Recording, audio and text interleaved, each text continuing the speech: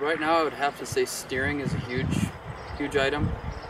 Everybody has seen it or done manual guidance, and steering has been a huge item because that's going to allow you to have nice straight rows. It's repeatable, and then as guys go forward, you know, with the sprayer or a strip till bar, side dress bar, doing those types of things, that repeatability has become a big ticket item. We're seeing a lot more guys go from a free solution of WAS moving up into RTK. In Iowa, we're very fortunate to have the Iowa DOT Cores Network, which allows us to use cellular communication to provide sub-inch accuracy with GPS, and that has been a big item last year.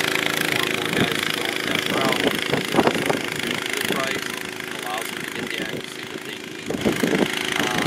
Along with that becomes planner shutoffs and boom shutoffs. What you'll see out on the Apaches that we have today, we almost all of the Apaches that we order, instead of having 3 or 5 sections, we're up to 10.